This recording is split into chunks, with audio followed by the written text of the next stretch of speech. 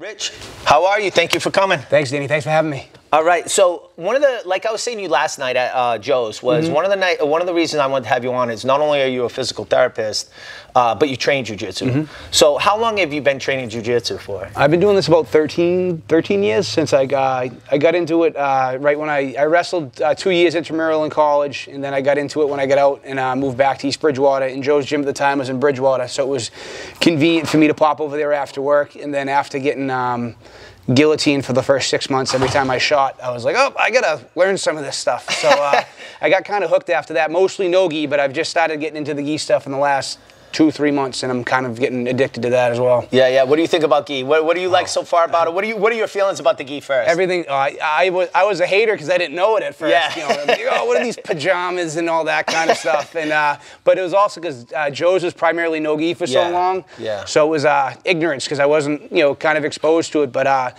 then because of guys like Cushman and Talbot kind of got into it, they put the bug in my ear and they're like, oh, you haven't known anything until you get into the gi. So I took the plunge, and I love it. It's a lot of traps with wrist locks and chokes and all kinds of that stuff. But it's just awesome to kind of expose yourself and kind of really have a whole new kind of element to kind of learn and draw everything in. Yeah, I feel like the gi too. You get to really dive in deeper into jiu-jitsu. Almost like if you're training jiu-jitsu strictly for MMA, you get a piece of it. If you're training no gi, I feel like you get a piece. But then when you go gi, you almost get 100%. Like you can go real deep into the game. Yeah, I learned a lot of my bad habits real quick as far as with little wrestling scrambles you can get away with until somebody's got the lapel and all of a sudden you're putting yourself in a choke. But no, it's been great. So physical therapy, how'd you get involved in that? And tell us about your background. Yeah, so I've had 3 knee surgeries. I've had a bunch of injuries myself. I had a couple when I was in high school, and an ACL here as a sophomore, and I kind of got interested. I was into sports and kind of whatever else. I didn't know if I wanted to do physical therapy or athletic training or some kind of healthcare stuff. My mother's a nurse, so I've kind of been exposed to it for a little bit, and I ended up applying to school. Then I was like, well, college is kind of expensive. I think I want to join the military. She's like, you're not going to the military. I was like, all right, well, you get to pick what school I go to. So Northeastern happened to be the school. Saw my loans after 1 year, and I said, shit, I better get pretty good at this if I'm going to be paying these off for a little bit. And so, I kind of dove head in. I kind of am the type of person that when I get involved in something, I kind of go, full tilt into it. So I went to Northeastern for like 6.5 years, graduated, moved back to East Bridgewater. I worked at a couple outpatient orthopedic practices, one with a bunch of physicians, which was awesome because I got to get a lot of exposure to different orthopedic surgeries, spine, knees, hips, shoulders, ankles, all that kind of stuff. Got to develop a good rapport with some of them too, which is nice for people who go in, my buddy Danny's coming in to see you for a shoulder. He does Brazilian Jiu-Jitsu, whatever else. He's not a guy who sits at a laptop all day. Just as a heads up, not that they treat you differently, but they have a different idea of kind of what you need to get back to, which is nice. And then, and then obviously just as I got more into the gym and with some of the guys who were fighting and or competitive BJJ stuff, injuries pop up, and I was a pretty handy consultant in my early years. Yeah. And now it's become more of a professional thing, which has been nice. Yeah, because I think before I actually met you, before you started jumping more into the gi stuff, is where I met you at Joe's. But I would hear about you like from my students and Joe's guys, both just practitioners and athletes, just saying, how everyone, I have this tweak in my neck. Hey, Rich, and so I heard nothing but great things. And then like Mike Rodriguez and some of the guys that made it to the bigger shows, using you and talking about you. And that's why I was like, having a perspective of a physical therapist, but then having somebody who trains jiu-jitsu that knows the ins and outs of the common injuries. But yeah, so I wanted to talk about some injury prevention before we get into like when you do have an injury. Because I mean, for me, initially, I think my first run-in with physical therapy was like I had a wrist surgery, and I remember like, move your hand like this, do this, and I was like, well, I'm not sweating, I'm not working out, so I don't need this. And then it wasn't until I had knees and shoulder stuff that I started going, okay, I'm losing mobility. Let me actually listen to a professional and see what and take their advice and actually do it. And then I saw, wait a minute, like this is working. So let me actually listen to these people. Yeah, a lot of and this has taken me a little bit too to be able to impart the importance of certain kind of structural and foundational things. To kind of compare it to jiu-jitsu is you don't just start triangling and, omoplata and whatever else. You have to have kind of a foundation for things. Same thing with any kind of movement, any kind of stability-based thing with any kind of injury. It's going to be the same thing preventative-wise. A lot of stuff that I see as far as, I shouldn't just see, a lot of stuff that kind of I do with people who come in and, with kind of things here and there is, most of it's education with, okay, this can happen because of these kind of positions, or this happens because you don't have as much motion in your right shoulder as your left shoulder, or you can't turn your head as much. It's like the old kind of nursery rhyme, the shin bone is connected to the thigh bone is connected to the hip bone. And it worked its whole way up. So a lot of stuff, I'm a big believer in education as far as, you catch me a fish I eat for a day, teach me to fish I can eat for a lifetime kind of thing. So a lot of it is, it's kind of maintenance-y kind of stuff. I correlate the human body a lot. I use a lot of like car analogies, like automobile stuff. You rotate your tires every 60,000 miles, you change your oil, you put gas in it, you got to have windshield wiper fluid, all that kind of stuff.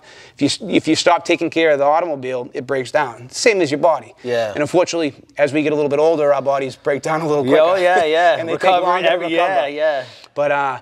But yeah, so I mean, a lot of I see all kinds of a lot of the common stuff that kind of I come across is all kinds of like little neck tweaks and kind of like little shoulder tweaks, and ironically enough, a lot of the same stuff that you do to kind of maintain your neck and kind of spine health, it maintains the shoulders because they're all kind of interconnected with the different muscles and kind of various things, and it's kind of the same thing we see. I see lots of little rib tweaks and turns with a lot of the rotational kind of things. Some odd like MCL, LCL, little ligamentous kind of things in the knees. And just by kind of getting people into a little bit of a, here's a 5-minute little kind of warm-up thing to kind of get going. I found it pretty helpful as far as making sure people don't have to see me for a lot longer durations of time. Yeah. So common injuries like neck, shoulders, knees, right? Those are probably the most common, right? Mm-hmm. So for preventive ideas, like different things people can do. Do you want to? Can we start almost like top down and work our way down? Yeah. So say like neck. Mm-hmm. My size, my game, whatever. I was never big going inverted, so I thought my neck would be protected. But years of people grabbing your head, yanking on the lapel, whatever, you end up slip disc, different things, whatever. People start getting the pins and needles in their fingers. So what are some good things that you could do? Because also I remember, I would go to the gym and do neck strengthening stuff, and then because you want to be old school Carlson Gracie, big neck, right? And then you go, all right, I feel like this is actually, for me, I started feeling like, I think this is hurting more. Now I can't move. Yeah. I have less mobility, and so what would be some good things, but for jiu-jitsu to... So, just in like anything in life, it's all about a balance of things. Is you can't have too much you don't want to have too much mobility because those people have all kinds of issues with they get contorted all around. Over flexible people. Exactly. Sometimes you see them get stacked, and you're like, oh my God, that's that and they hurts. have a lot of different injuries that are more common with them versus you get like kind of the big, thick, like you said, thick neck, thick shoulders, tight, rigid wrestler who's just going to power you into something, and then they don't have enough mobility. So when they go down to kind of move with something, things will tweak a little bit easier. Yeah. I do a lot of, I learned some of this stuff, and like this isn't even PT stuff. This is a lot of stuff from, years of experience with getting a chance to meet people on the mats. Like Steve Bakari showed me an awesome neck routine that he used to do back in the day with Joe. A lot of Steve Bakari, was he the guy that led like a spear? It was like a law enforcement. Yes, I think so. Because he does a lot of boxing with Peter Welch's gym up there. He used to come down and do some stuff with Joe. I don't even know how I got to meet him through Joe, but we just were shooting the breeze. He was giving me some pointers on throwing a hook and blah blah blah. He's like, and we were just shooting the breeze, and he was kind of going over some things that he likes, and there's a bunch of different things that kind of you mess with. I mean, I'll just even show you real quick. One of the things that I swear by is with any of this kind of stuff here is just basically kind of any kind of little functional kind of neck rolling. And obviously that can progress to a point where you get some guys who've been doing this for a while. Yeah. And they can do no hands, or you just take pressure off. But basically because this is a functional position. My head's on the mat a lot with different things. What would you say for like percentage of weight distribution? Because we used to do that too, and then I didn't know if that was becoming like something thought of as archaic. Yeah, it's my biggest. It seems like everything comes around, whether it's nutrition, fitness, jiu-jitsu, everything seems to just like clothing, bell bottoms, tight jeans, whatever else. But so I mean, I always say less is more with a lot of this stuff. Is a lot of times people, especially in athletics, they're pushed. You got to push harder, and this is the problem we run into with some guys like overtraining and stuff now too, where it's there's 6 days out of a week and they're training in, you know, well, you think, did I do times. Everything in that hour of training I should have done? Right. Did I go 110%? And then they have guilt on a day off. It's like, you have guilt on a day off. It's like you've been, you know, breaking your balls. But, you know, as far as for like weight distribution and stuff, less is more, man. I'll tell people who are brand new to this stuff. I mean, you basically almost have no weight on your head, but because my head's in a fixed position now, it engages other kind of muscles. Yep. And then now we get to just kind of really exaggerate, kind of going into different ranges of motion and so just kind of force flexibility, mobility, and a little strength, or not even much strength with this until you get more mobility. Because then you also want to make sure that you have strength throughout your whole range of motion. You know, if somebody can only raise their shoulder up this high, they can be strong as hell. Yeah. But if they don't have enough mobility and then to be able to build that strength through those kind of ranges of motion, they're not going to be able to functionally use any of it. Yeah. You know, so just like anything, as far as even with some of the basics with jiu-jitsu stuff is, you know, starting with kind of real foundational, kind of basic kind of things, and then kind of making them, you know, a little bit more sexy and kind of whatever else. Yeah, kind of building off and yeah. But you know, from there, like I said, I know when I started this years ago, I used to just stay from my knees and just kind of rock back and forth. I can tell you right now, if I don't get a chance to do this stuff, if I don't have 20 minutes to warm up, I almost don't go to class anymore. Yeah. Because I get the nerve pain into my neck, I get a little bit of tingling in one of my hands. Yeah. If I get my little warm up in, it almost never comes. It's kind of like it's amazing. Just I think, especially as I've gotten older, I used to be just get on the mat and roll and whatever else, and nothing bothered me. But now a lot of it between the neck stuff, and then just a lot of functional rotation stuff. I mean, I talk a lot about you know, we're always, you know, on all fours kind of with different things. You know, any kind of little rotational things where we're kind of able to use kind of our whole body. Whether, you know, a lot of the stuff that you do at the beginning of class is real functional with these kind of stretches and positions. I think that warm-up's fantastic just because it puts you in jiu-jitsu-based positions in order to, you know, to kind of be able to get your body, you know, basically ready for competition. But yeah, as far as like specific things, it's also very person specific because you have a bit different body type than me. And, you know, I base a lot of stuff off I'll do a 5-minute assessment with people, have them move their arms, have them move their head, touch their toes, do different things. Yeah. And then there'd be certain things I'd be like, all right, well, you definitely are limited here. This is something that you should kind of focus on. So almost like training or diet to specific body types. There's certain things that are blanket for everybody, but then some that, hey, this meal plan works great for you, not so good for me. I need more carbs or whatever. 100%. And that's what makes it tough is like even, you know, a lot of people will go, you know, have different experiences with physical therapists, athletic trainers, you know, strength and conditioning guys, whatever else. And it's funny because, like you said, it comes kind of full circle with some things that go kind of out of favor. Yeah. Oh, they work back in. But sometimes it's not. A lot of people do the right exercises and stuff. Some people do them the wrong way for them specifically, and that's where there's kind of a niche as far as being able to, you know, having had, you know, enough experience with different body types and different people and different with where people's goals are, you know, going, in order to try to really kind of maximize what they're getting out of their time too. Because, you know, I mean, if somebody tells me I have to do a 45-minute thing every day, I'm going to tell them to go pound sand. I don't have 45 minutes in a day to go do a little routine. You know what I mean? On top of me trying to, you know, go train, you know, take my dogs for a walk, you know, do my paperwork, whatever else, and then mix in sleep and eating at some point. So, you know, a lot of it I try to really, you know, curtail to kind of the individual person as far as what they need, but also, you know, make it realistic within the realms of, okay, here's 5 minutes, get to class 5 minutes early, do these 3 things. It's going to, you know, minimize your chance of having an issue, basically. Yeah. Now, so shoulders, like shoulders, right? You got fun shoulders. Oh yeah, my shoulders are bad. So when you said the thing about lifting your hands over your head, for years and years, I couldn't do it anymore. And I think it was from jiu-jitsu plus lifting weights and all that, and probably poor technique from being younger, different injuries like muscle tears, rotator cuff, all that junk. So, like again, that shoulder mobility. But like, so what are things you like for that? Because you're right. A lot of times, even you're rolled forward, you're here like this. You know. So what are some good things for people to look at with that, and also not losing the mobility because. I didn't start not being able to lift my hands over my head, you know, so you acquired it. So over time it just kept getting worse and worse, and then it would hurt to do it. So you're like, oh, am I hindering myself by trying to do this? Like I've tried the hang thing, and some people swear by it. If I hang, I'll be hurting for a month. Yeah. So I don't know if that's something. Hey, you know, again, like the old school training, man, just push through it. Don't be a pussy. Or is it no? That's not good for you. Right. You know. And this is where, like I said, a lot of it also is, you know, getting proper instruction with things. Like, you know, when you know, I've had a few guys recently come in with the shoulders, like Pete Marinelli and and a few other people who, Kareem had some shoulder stuff. Yep. And, and it's kind of funny because a lot of these things seem very basic. And then for somebody who's, doing flying triangles and sweeps and all kinds of different things. Arm drags is you tell them to lay on a foam roll and just move their arms over their head. Yeah. But a lot of times dissociating joints as far as being able to make sure the neck and spine's in a stable position, and kind of moving the shoulders around and stuff. I love the foam rollers and like different things for that kind of stuff because it allows you to really exaggerate motion, because your shoulders are made up of basically three major joints. You have where your clavicle comes into your scapula here.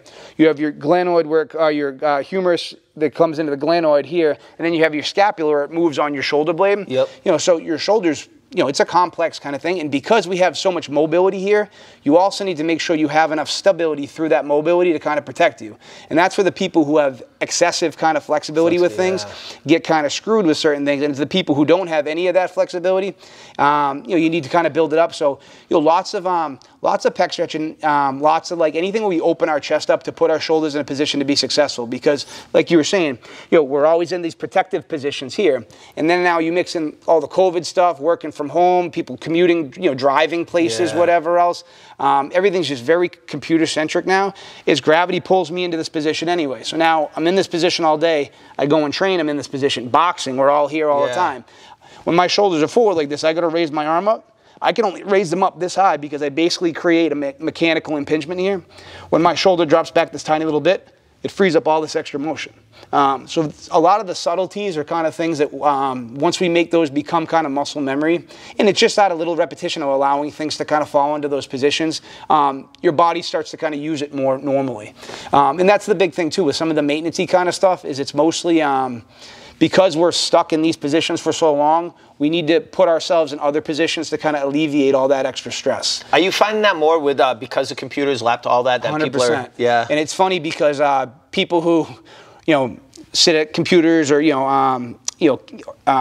cameras right now with everything. Then after they do all their filming, they got to edit things. Everything is even just like driving. If we sit and drive a lot, truck drivers, all these other kind of positions, is these you muscles end up slouching. Exactly, and then your body's smart. So what your body does if it starts to hurt your low back, we sit up and we change. So now my low back doesn't have as much pressure, but now I'm twisting my shoulders. Now I'm all cockeyed. You go to raise up, one side goes up, one side doesn't go up as high, and everything's about balance and symmetry as far as kind of I'm concerned with like healthy lifestyle, jiu-jitsu, work, non-work kind of balance with things.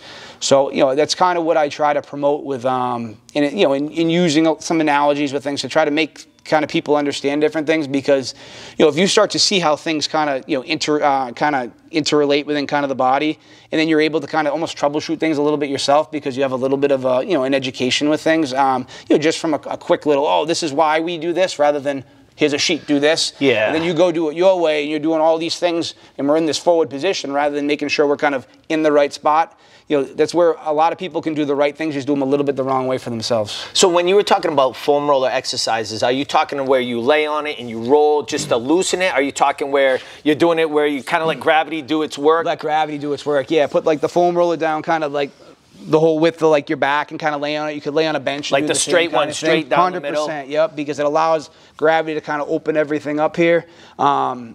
And it's all about kind of moderation, because if I'm being crazy anal about being in the perfect position with everything too, if I lock my shoulders back and try to raise them up, I can't go up too high either.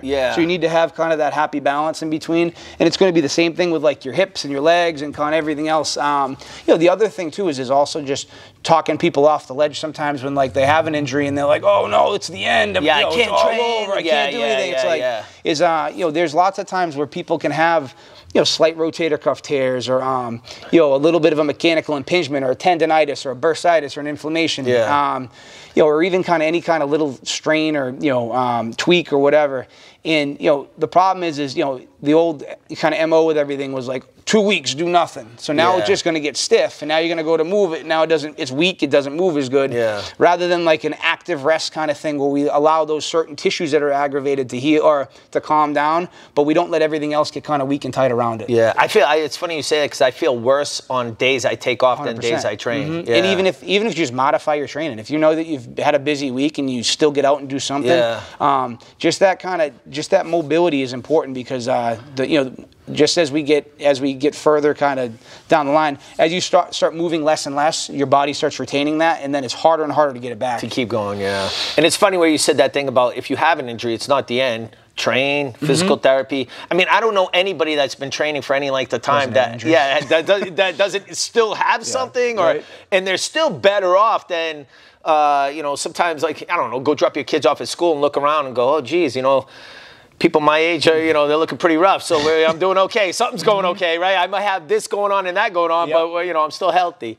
But and a lot of times you'll feel good while you're doing stuff. It's more after or the next morning you'll be like everything's all locked up, and then it's just a matter of and then that's where, like, I'm not a nutritionist, but that's where talking to like nutritional people with like glucosamines and joint kind of aids, everything's about kind of making your system operate as efficiently as possible, and that mobility, the diet, the sleep, it goes back to balance of like what you're saying. Just like in jiu-jitsu, you can't just be a guard player. You got to know how to pass. You can't nutrition. You can't just eat crap. Life, you can't just work 80 hours a week and not enjoy any of it. Have no mental health. Yeah, it's funny how you definitely need that balance. So knees, that's a huge one too. So knees. Multiple knee surgeries. First, let's get into this, because again, when you're on the mat and after a while, like, I had ACL, MCL, meniscus, blah, blah, blah, and you hear the bro science of just people that don't know, but you've trained and you had, every injury known to man. So meniscus, what is the meniscus? What is ACL? What one's MCL? Because that is, I think, when you hear people talk, that without a doubt is probably the most that I've heard. You would know better, but the most where people get confused. Yeah, in a lot of the hard part too is because a lot of physicians they don't spend a lot of time. They get 5 or 6 minutes tops with you. Yeah. So they say, oh, you have this, this, and this. So we're going to fix this. We're going to pin this. Blah blah blah. 6 months should be fine. And I think time frames on things are kind of unrealistic too for somebody who doesn't do the process of they can understand healing. What do you mean not doing the actual physical therapy? Yeah, exactly. So you get somebody who does they say, okay, in 6 months you can go do whatever you want. You get somebody who's 6 months, busts their ass, and does everything they should do. They're usually back a little quicker than that sometimes. Yeah. You get somebody who's kind of like, oh, poo-pooing, feeling bad for themselves, doesn't do anything, and then they go back and see the doctor, and the doctor's like, oh, you should be. What do you mean you can't run? You can't do this? Yeah. Well, you didn't do the work necessary to kind of accomplish that. So that's where it becomes difficult because a lot of like time frames for people to come back to activities or whatever else are predicated on the doctor clearing them. The doctor clears them based mostly on a 6-minute assessment where you're 6 months out, you're 8 months out, okay, you should be fine. Without kind of doing any kind of real biomechanical assessment to make sure their body can withstand some of the trials and tribulations of training and changing direction and pivoting and getting up and balancing and different things like that. As far as meniscus stuff, meniscus is basically the shock absorber of your knee. So that's the cartilage between the joint. Yep, between that top bone, which is your femur, and the bottom bone, which is your tibia and the shin. What happens with those, and this is why ACLs and MCLs and stuff like that are important, is because your MCL basically sits on the inside, your LCL sits on the outside, and we have an ACL and a PCL which sit on the inside, like deep in the knee. The ACL and the PCL control a lot of this rotation where that femur, so you talk about heel hooks and leg locks and stuff like that, where that femur kind of rotates on that tibia. When we don't have that ligament stability, what it does is it allows more shear on the meniscus. So without those ligaments, it's a time bomb before you basically wear away your meniscus at a quicker pace. And arthritis is going to kick in. You only most of the time get one meniscus now in life. They do have stuff now where they do meniscal transplants. I had shots, something called like Surparts. I worked for like a year. Have you heard of that? Like they put shots like ultrasound in your kney. Was it to add a layer? I think it was something like that because it was the meniscus. Basically, it was arthritis is what was left, and it's like a padding. Yeah, something like that. Yeah, so they used to do stuff called like Synvisc, which is probably pretty similar to that. If it basically is like almost like a chicken fat substance that helps to kind of create a little bit of a buffer. Yeah. Again, a lot of that stuff is But is it like cortisone where it's like, hey, this is going to make you feel good for a little while, but it's not resolving the issue? Right, exactly. And that's what we run into a lot, even with a lot of, and it's funny you bring up cortisone because that's a common thing where you go in, you want it to feel better quicker. Yeah, so everybody does it. And cortisone a lot of times fixes the symptom, which is something's inflamed like or aspirin irritated. Or something. Exactly, but it doesn't fix the cause. So, if the cause is something mechanical that we can, create better strength or better stability around, you can keep getting cortisone shots and they'll wear away. Yeah. But a lot of times you need the cortisone can help get you out of kind of a bad time, but it's not usually going to fix anything. Yeah. And prolonged cortisone use. I'm talking like 10 years of like 3 shots a year consistently over time isn't good for the tissue around it. To get 1 a year, whatever else, it's not the end of the world. You're going to be fine, your body, especially when you're active and moving. But for the most part, cortisone's also diagnostic. It allows physicians to know that, okay, Danny he got 4 months out of relief with that cortisone shot. Okay, maybe there's something else that kind of is going on. If you get no relief from it, it means inflammation isn't the issue, and you probably have some kind of a joint abnormality, or you have a big bone spur, you have something where maybe they have to go in and shave it or cut it out. It's funny you say that because I had cortisone shots before, like only a couple times because I knew the thing of it's like a Band-Aid, temporary. So I had it a couple times. I didn't feel anything, but nobody explained. I just figured, maybe this doesn't work for me. Right? Nobody told me why. Or now you're panicking, going, I'm screwed now. I can't lift my arm. Like the cortisone didn't work. What are they gonna have to do? What's next? Yeah. And and that's where like I use I do some dry needling stuff, which we've kind of talked about a little bit. Massage therapy, chiropractic stuff is great. Different kind of other soft tissue modality kind of things. But the biggest thing with any of those, in my opinion, is those are all adjunctive things as far as you get the tissue to release, you get the bones to kind of realign better. Is that the whole idea behind the dry needling? So if somebody doesn't know what that is, how do you explain that? So it basically, when you go to a chiropractor, when they get their correction, I'm not going to say crack you because that's not chiropractic terms. They get their correction. Whether you get a couple cracks, sometimes it doesn't take a crack to get, it doesn't take that audible crack to have a correction within the spine. It creates basically a neurological kind of reset. Yeah. Which allows better kind of nerve health with like blood flow to the nerves and all kinds of stuff. So with the dry needle, the needle we take, it's called a myofilament needle. It's the same as an acupuncture needle. Acupuncturists get all pissed off if you start calling it acupuncture needle. But then it's like a TENS machine connected to it, right? So you can also hook up electricity to them too. Yeah. So, and I'm not an acupuncturist, but as far as with the dry needling is, we base it off of a lot of trigger points and kind of the feels of different soft tissues. As far as if you feel there's restrictions in kind of certain points, you can basically facilitate what I consider a neurological reset within that muscle or that band of tissue, and you get one of like 2 or 3 different reactions. A lot of times our muscles, they're fibers. So if I do a bicep curl, my muscle shortens and it lengthens. So those fibers need to interlock and then they need to stretch. If we have tissue that's not working the right way, big knot in our neck or whatever else, is those fibers now interlock. So now when I go to move them, they kind of shear. They don't glide nice and easy. That also creates kind of asymmetrical kind of tendencies within the tissue. We get kind of these little waves and things. So basically, what the needle does is the needle hits the soft tissue. It creates a lot of times this twitch or the spasm reaction, which basically acts as like a reset to kind of realign some of those fibers. It also, because we're very specific with kind of where, depending upon what we assess, is it creates almost like a little micro trauma. So if you've ever heard of like microfracture surgeries where they'll like peck on the bone and create bleeding to help stimulate healing, to try to get cartilage in kind of knees and shoulders and elbows and stuff, is it basically does that to the soft tissue, where you basically get the soft tissue a little bit of micro trauma where it brings bleeding in there, not enough to like internally bleed, but and then your brain now sends all these healing agents to basically those specific tissues, rather than you taking like a medicine or whatever else, so it has to go down and break through your whole body. We can be very specific with kind of certain areas. Exactly right.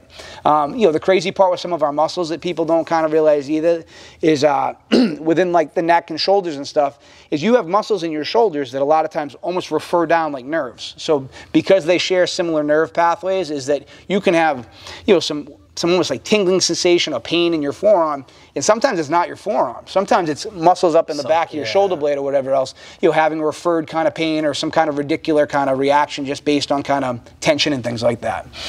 So for preventative stuff, going back to the knees, preventative stuff for the knees, what do you say? Just strength training, like leg extension, leg curls, squats, but not go crazy, but to keep the joint tight? Yeah. Because you don't really do mobility for your knee, do you? Other than stretching your basic stretches? more than you think, as far as oh really? Yeah, and when I say that, I mean more so your mobility stuff is any of these stretches that that we're doing with any kind of butterfly stuff. One leg in front of the other. My legs at constantly a different angle. So this is putting different strain and stretch through these muscles and also through these ligaments. Yep. So you're getting a lot of mobility without thinking. Yeah, without thinking that you're getting mobility. All right. And then the strength training is perfect. The biggest thing with any of the strength stuff is just really being cognizant of your mechanics with things. As far as if I'm doing squats and my knees are kind of rolling in and whatever here, things work most efficiently when they're in a straight line. If I have everything kind of aligned in a straight line here, when I go to squat and sit up, it goes in a straight line. If my legs are kind of turned in here, now this force has to be rerouted. So our technique, just like jiu-jitsu, kind of whatever else, is important, because if you start practicing bad technique with things, it might not be the first or the third or the 100th squat you do. Over time, we're going to have inefficiency with how we're bearing that weight, and then that kind of poses different kind of injury risks for things. Over the long term, you're slowly 100%. damaging. Yep. Now that what you were saying before about, and I've heard of that too, where like little damage repetitive yeah, kind of yeah. stuff. So would that be, is that similar to like a PRP shot when you get that, because they rush? I don't even know. Here's the thing with that, like, because I was looking at it, and there was one thing I was going to do where they drill into your hip and they take stem cells out of it and inject it. And then there was another one that I ended up doing, not that one, where they just took my blood, put it centrifuge. in and they put it back in. And they were like, well, you might get a little lightheaded because it feels like everything's rushing there like a traumatic injury. And I was like, okay, so what's the point of that? Is that because they kind of said it's like stem cell, but it's not stem cell because it's not legal here and it's controversial and all that. That's why everybody flies to Germany and those places. All the pro athletes fly out of the country. But yeah, so a lot of the PRP is typically more, like you said, the blood with the centrifuge they take. It's like basically a high test blood that they kind of put back. It's your own blood they put back in your body. Some of the stuff that people don't know about some of that stuff, though, is a lot of times there are protocols after, like you're not allowed to do certain things for a certain duration of time. Yeah. And that kind of stuff is going to be more predicated for like soft tissue injuries, like if you have partial rotator cuff tears or whatever else, is they can help to kind of help mend some of the damaged tissue and stuff like that. And then once we get the tissue mended, then it's twice as important then to make sure we're not putting ourselves in bad positions where we're constantly kind of rubbing it again and kind of correcting the mechanical issue a little bit. The stem cell stuff, like you said, they don't do much of that here because it's not FDA approved or whatever. You hear it's the greatest thing, but it's you're supposed to be amazing. Yeah. Like you said, you hear all those athletes that go Tiger Woods and everything else go overseas for it, and they're fountain of youth, I guess. Yeah. But I'm not as familiar with that stuff. I see a lot of I shouldn't see a lot. I see some of the PRP stuff. I see some of the they have other injections like 10X and some other different things. A guy that actually just opened up his own practice, his name's Dr. Walter Sussman, does a lot of that PRP 10X kind of stuff like that. He just opened a practice in Wellesley. He was awesome with again, educating me on like why he does it for certain people and kind of whatever else. And that's kind of the whole basis of like a physician and a therapist, is to be able to communicate with things. Work together, because I can relay different things to him that maybe you couldn't about your shoulder or your knee. You're like, it hurts. It freaking hurts when I do this. Why is that? Versus me saying, okay, it hurts when he's externally rotated because of the way his shoulders kind of rounded forward or whatever else in certain positions. So it sometimes allows them to paint a little bit different picture just because they're so clinical. But I just think the communication with any of those kind of procedural things, and even just surgically, is important to have the therapist and kind of the physician kind of hopefully on the same page. And if the physician knows anything about kind of like the movements involved in jiu-jitsu and whatever else, their protocol should be a little bit different than somebody who's just trying to get back to running a straight 100-meter dash or whatever else. Yeah, because I went to one years and years ago, and you have a wide range of people in that physical therapy office, from the elderly to young kids, and some people just want to be comfortable walking. Other people have different athletics. Goals, so it definitely. That one place was kind of just a blanket answer for everybody. That's where I started searching people out like you. And that's why I think it's so important to get somebody like you for people in our community to get to you. Because, there's so many things that are specific and you'll be able to relate to, where somebody else is like, oh, you're fine, just walk down, Yeah, exactly. Or when they say, do you really need to do jiu-jitsu? Yeah. Do you want to see me with a month not doing it? Yeah, exactly, I had a doctor one time tell me, hey, you need a new line of work. And I'm like, well, that's not going to happen. This is what I do, So as far as shoulder mobility and different exercises you could do to strengthen the shoulder, like say rotator cuff tears and different injuries you have that, you know, maybe like you need surgery, but you don't necessarily have to. Like I was told 3 different times, surgery. And I've seen a ton of people go to surgery, and I've seen a ton of people not happy with it. And I'm sure a lot of it is because they're not doing the full PT. Because from what I understand, the shoulder one is the biggest pain in the ass. Yeah, moves so much. You need lots of different motion. So what are things you can do, you know, those things like you said with the bands and different movements you can do that would help keep these people mobile, strong, to where they can keep performing? Yeah, a lot of it's scapular stability. A lot of it's, everybody thinks like the overhead pressing stuff or whatever else. I mean, I'm a big proponent with bands and body weight stuff. I mean, because, especially, functional wise, as far as when we're rolling and grappling, you don't have 10-pound dumbbells in your hands and whatever else. And also those are weighted perfect, so you can say it's like, you might be able to lift 300 pounds on a military press, 100%. But take a 300-pound man, you're not benching. Yeah, and it's not just your shoulders. You have to use, you're in different positions. A lot of it's predicated on, neck and head position, as far as, because these muscles are, all interrelated. So a lot of stuff that I kind of, I really kind of harp on is, it's a lot of scapular stuff. A lot of band stuff where, if we're always forward, we need to do more things where we're drawing things back. Because again, that more neutral position here allows me to be real mobile. If my shoulders are all rolled forward and I try to, if somebody was going to paintbrush me here, if this is all I have for motion, you're gone. I'm done, right? My shoulder's in a better position here. It frees up a little bit of wiggle room. And this is part of the reason why certain escapes that we use for certain things for the shoulders, you're going to, a lot of it's predicated on changing your position a little to get out. But, mobility-wise, I'm a big proponent of, like I said, the foam roller, kind of lying down on the foam roller. There's all kinds that pretend I had a foam roller under my back. Things where we can basically kind of, do flies out to the side. And again, the foam roller elevates me a little bit, so I get a little bit of extra elongation through my chest. I'm a big person, one arm versus the other. You can do the same thing, kind of going overhead. What do you mean one versus the other? Doing one at a time? Yeah, rather than here doing both, is that as I come out here, a lot of times I'm going to get a little bit more kind of lumbar compensation through my back. With this here, it also makes me stabilize with my other side. So as far as if my arm's out to here, if I was trying to base to get up, this is going to be a lot different as far as Robbie, can you see that from there? Do you want to spin? Maybe show his head? Yeah. So as far as, imagine if I had a foam roller under my back here, so my upper spine stable and my lower spine stable, is it allows my shoulder to come beyond kind of my chest. But when I'm doing things kind of with both arms here, because of just how tight I am, my back's naturally going to kind of arch up a little bit. When I have this one arm up here, it makes me recruit more of my core to kind of keep me stable a little bit. And like I said, from a balancing standpoint too, when we're talking about kind of working cohesively kind of with everything, is I find it a little bit more functionally applicable to kind of have one arm up rather than kind of doing both at the same time. Same kind of thing overhead. If I try to keep myself, in a perfectly straight line here, I'm going to get pinching at my shoulder here, just from the nature of how the joints aligned. If I come out more like kind of like a Y, I get extra motion here. And again, because I'm not paying attention to my trunk here, is you'll see my spine, because I have a lot more motion when I arch my back versus if I just kind of stay here and one side doesn't move as much as the other. And that's where a lot of this stuff kind of, it all kind of affects one another. Even people don't think that your lumbar spine and like your lower back affect your shoulder motion and like your hips and stuff like that. Yeah, you're just thinking of that one area. And that's where a lot of it is. You can kill a bunch of birds with kind of one stone with, kind of getting into multiple positions. We can do, hip flexor stretching here where I keep my hip in a position. But if I stretch my hip flexor and my back arches like this, you're cheating it. Well, now my brain only associates my hip flexor being stretched when my spine's like this. And I don't walk around like this. Same kind of thing we'll see people doing, if I was in a doorway or whatever, like a pec stretch, they try to put both hands flat, and now they go to lean in, and it's all their low back. So now my brain only associates my chest as being stretched when my spine's in this position, rather than kind of being more of our neutral kind of functional positions, kind of, we usually use for kind of, more combat athletic sports, kind of things. Same kind of deal. You can get my hip flexor here. You pull a band apart here. Now we're engaging my hip flexor, which is, going to help with kind of spine control here.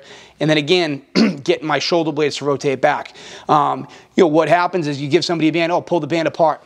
they'll do it 16,000 different ways where they're not recruiting the right things. So that's where if I pull the band apart and my shoulders are drawing up, now if I go to use my arms, I'm not creating that kind of optimal range for my shoulders. What is that, a natural thing to just so you can do it? Because if maybe they have their shoulders back, they're a little weaker. 100%. Yeah. And it's just the way that kind of, I'm just as guilty of that even in my earlier days of training. Like when you go to the gym, right? 100%. You'll see people lift their butt off a bench. You'll do all these crazy when things. I was in high school, I was the worst person in the world. I had people come up and, you know how people are with unsolicited advice. You shouldn't be doing that. That doesn't look good. I'm like, what are you talking about? I know what I'm doing. And then I'm looking back. I'm like, wow, I was an asshole, huh?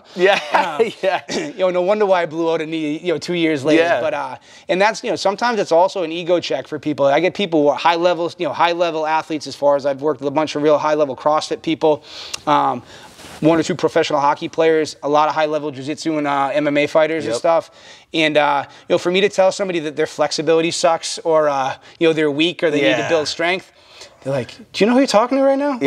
Like Big Mike? Dude, I'm like, your shoulder stability sucks, bro. He's like, ask the guy on the contender series that knocked out. The guy who's dropped, Right. I'm just saying that as a friend. Sometimes I work on my delivery a little more. Rather than it sucks, it's less than optimal. But at the same time, you got to be open. You got to be open because you're never good enough. I don't care what anyone says, you're never good enough. But so earlier you mentioned chiropractic. So I'd never been a big fan. I think I went once or twice way back in the day. And I think you're hearing more and more it being questioned.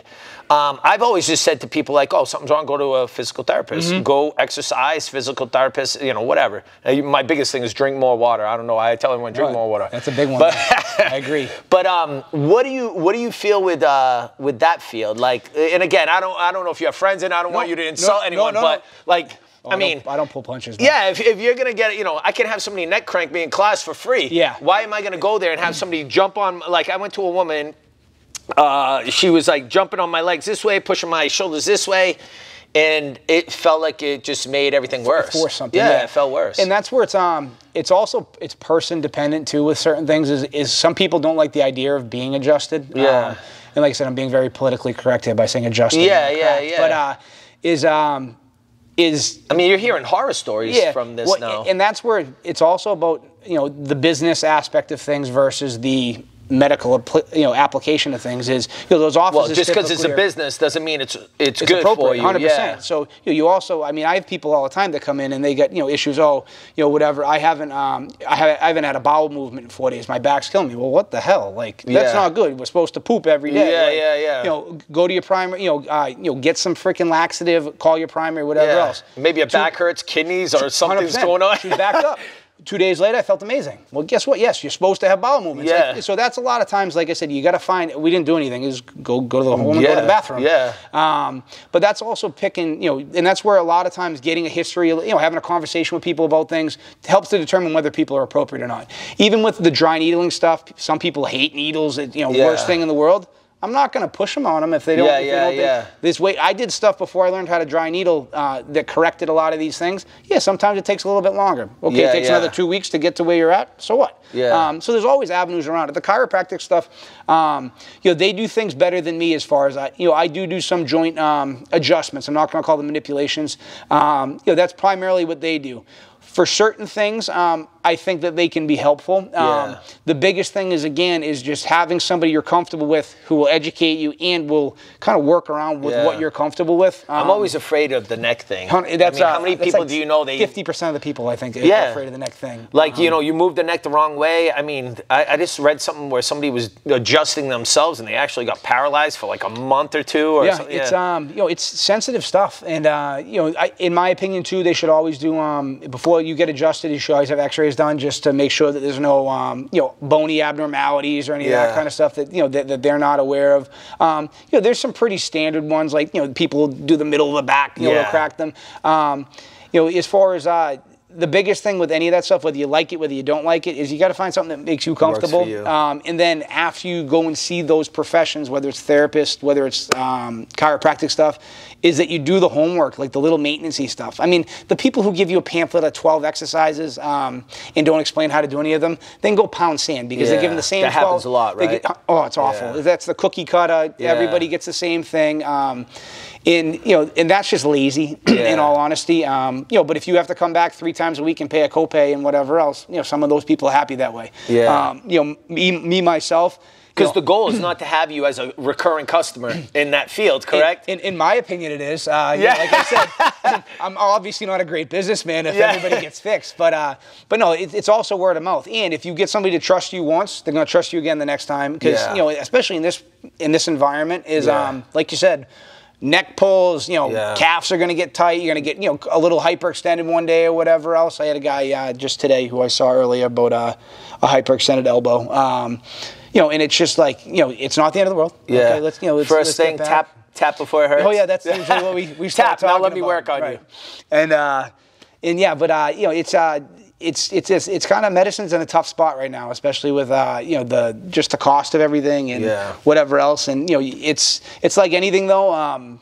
You kind of pay for what you get for a lot of times. So if you think, you think a consult's free, or if you think, I have a zero copay or whatever else, there's no deductible, I'm just going to go to the place across the street. Yeah. Well, you're going to get probably zero copay, zero deductible, place across the street kind of quality, unless you know the person. Well, yeah, I mean, that's like anything, like jiu-jitsu. You can go somewhere for $20 a week. It's a part-time school. Like, there's nobody there running the program, or you can pay a little, like anything in life. 100%. Right? I'm a big believer in a lot of that stuff. Is you put out what you get in.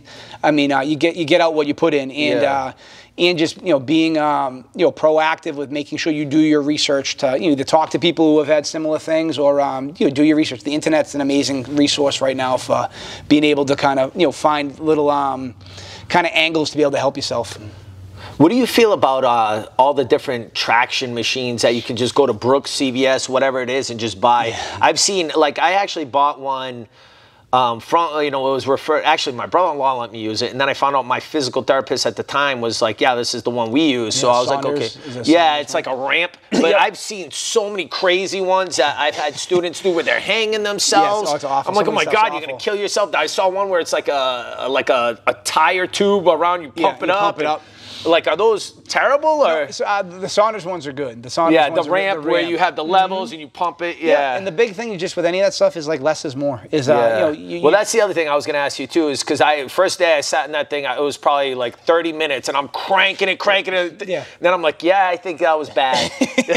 Right. Then all of a sudden your muscles pull everything back down and you can't move.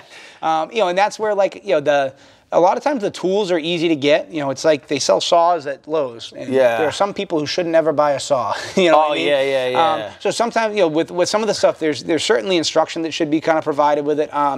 But with any of those devices, like the traction, that kind of stuff, less is more. I think if I remember back to the school stuff, is like they really don't advise more than 20 pounds of pressure. Okay. The things go up to like 60, so you wonder why the hell would you make us hold and that how much? long would you do it, like intervals? So to start with anything, you got to kind of build your tolerance with things. Yeah. Anywhere 5 to 10 minutes to start, and then as you feel comfortable, a week or two in, 10 or 15 minutes. Again, it's just more of an adjunctive thing that's going to help to decompress things, and then it's a matter of same kind of idea with some of the scapular stabilization stuff. Because all these muscles that help in the back of my shoulders would also help to stabilize my head a lot. Yeah. So by building up a nice strong kind of, these retractable back muscles, is they assist in stability of the spine. So once you get that traction or that space, decompression, is then you want to train to maintain it a little bit by getting the soft tissues to hold you better. And when you mentioned about buying saws and all that, it just brought something up. So that massage gun, everybody was like running out buying like cordless things, making these rigs, and I was like, holy crap, I'm seeing these things. And I ended up getting one. I had whatever, there's always something going on, right? But I had something, so I was like using it, and it's pretty cool if it's something here, but if you can't get it at certain spots. Yeah, a lot of times you're like this, and begging somebody to do it, but bad idea to go get a Black & Decker and hook a tennis ball, or what? Arguably might do the same thing. Just with anything like that too. It's, just don't put that thing on 10. Yes, exactly. It's find a therapeutic range. What I consider, pain is a sensation. So pain is like knife stabbing, sharp, really shooting kind of stuff. Intensity wise, pain, really bad pain is like that 7, 8, 9 out of 10. Yeah. If you're in like a 2 to 3 out of 10, or 3 or 4 out of 10, it's like a pulling, a stretching, a pressure. Yeah. A little bit of a burn, a little bit of an ache. Those are kind of therapeutic ranges times, like where you can relax and breathe and still get some change. So it's kind of, working in the realm of what's, I don't want to say comfortable because it's usually not all that comfortable, but also in the realm of what you can kind of tolerate.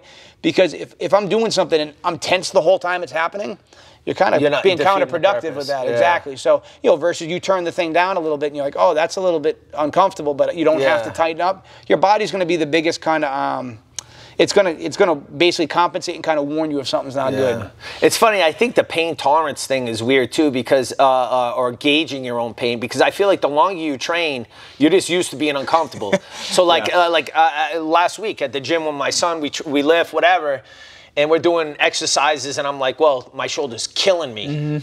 And it's not muscle sore. It's not. I know it's joint, but I'm like, tough through it. And then it's like, yeah, no wonder why, dumbass, your shoulder hurts all the time. Like, at what point do you go, okay, this is the bad pain, you know? I feel like that for people that have trained. We're used to being uncomfortable. Yeah, so you almost get, you start doubting yourself. What is real pain and what is, hey, push through and toughen up, you know? And that's where, like, you just got to kind of, a lot of it's, if you feel like you get to a certain point and it's not supposed to go past that point, that's probably not a good one. That's it. Yeah.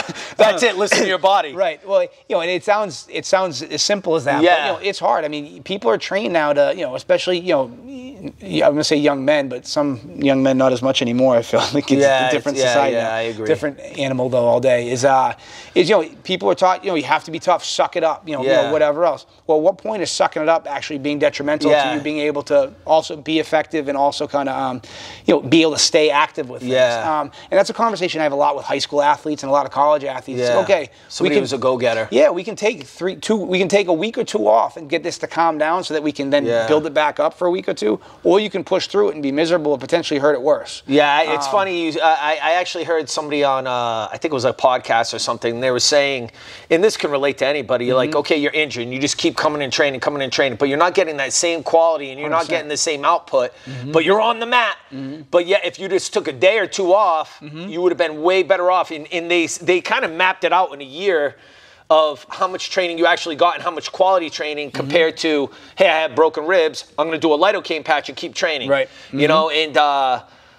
So even stuff like that, you almost always have to kind of put yourself in check a little bit, right? And it's hard. I mean, obviously people have goals with, progressing, different belts and kind of whatever else. And, the only way you can, accomplish that is by being present. But, if you're, like you said, if you're present at 50% capacity, is that doing you any better than maybe missing a week or two just to kind of let something mend and then coming back full tilt? Yeah, and how much further did you set yourself physically? 100%. Yeah, because the longer you let something be naggy, it's going to take longer and longer to heal. Yeah.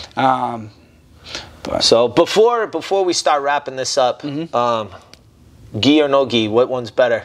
What would you like more? Joe's not listening. I gotta go gi right now, man. I'm hooked on the gi right now. I'm hooked on it. We hooked you. But I don't, it sounds terrible because especially like during COVID, we had like a cohort system with Joe's, so you got the same eight people I think we could have or whatever, and so I got very lazy with the if I rolled with you, only you for you get used to what I play, what you play, and then I can be lazy types. And whatever else. The gi's cool, man. I love just a guy like Carlos who's been coming in. Like I'm like, oh God, I'm like, yeah, he's smaller than me. Okay, maybe I can. Oh, I can't hold him anywhere. Yeah. Why can't I move my arm and it's tied across my body now? And he's just kind of looking at me, being nice. But it's like the great equalizer. Different sizes, different ages, whatever. You put the gi on, and it kind of takes a lot of that athletic ability. And most of my group who did the no gi coming up have all transitioned more to gi training. Oh, nice. Like like I said, the Cushmans, the Talbots, the Gilrains, and whatever else. So I'm like, oh God, I have to be able to fit back in with them. I just need. I'm a couple of years behind though. Yeah, but catching up quick. Hopefully. Cool. So Rich, where can people find you? I want everybody in this area to come find you. You're a true treasure for New England, I think, for anybody that's into combat sports. So, again, I've been to a bunch of physical therapists and some that were amazing, but there is a whole nother thing when you talk to somebody that is in the field of where you're, unfortunate where your injuries are coming from and how to maintain them and get you back on the mat as soon as possible. Yeah, I work full-time at Marathon Physical Therapy in Easton, and then I also have an office in the front of Joe's gym right now where So Lauzon MMA, Lauzon, what's the address? Do you know the address? It's like 500 Southwest Raynham. Yeah, so Route 44 Raynham, 44, Google yeah. Lauzon MMA. Yeah, so we got a room up there too. I'm there whenever I'm not at my regular job. And gonna just, like I said, my whole goal is I like training, and it's way more fun to train with more people than it is less people if people are getting hurt. So, no, it's cool. Like I said, I've got to learn a bunch of different injuries just by being exposed into the combat sports kind of element. With I got to practice a lot when I was younger on guys like Joe and Joe Cushman and stuff like that. So they got all my bad years. Now I'm a well-oiled machine now. But I'm just joking, Joe. But no, it's cool. And like I said, I think the biggest thing you'll get out of anything, if you do have to come and utilize anything that I do, is I'm going to teach you about how to not let it happen again, and hopefully kind of preserve not just that, but other things, just to kind of keep everybody on the mats. That's good. And now, are you on any of the social media platforms or any of that stuff? I'm a caveman when it comes to that kind of stuff. So Danny's got contact information for me. Joe's got my information, and I'm good with a text or cell phone call right now. Hopefully at some point I'll get on the social media bandwagon, but that stuff gives me anxiety. Yeah, no, I hear you. Rich, thanks so much for coming on. Thank you very much, Thanks, Danny. Spoiler. Guys, go train jiu-jitsu. Thank you.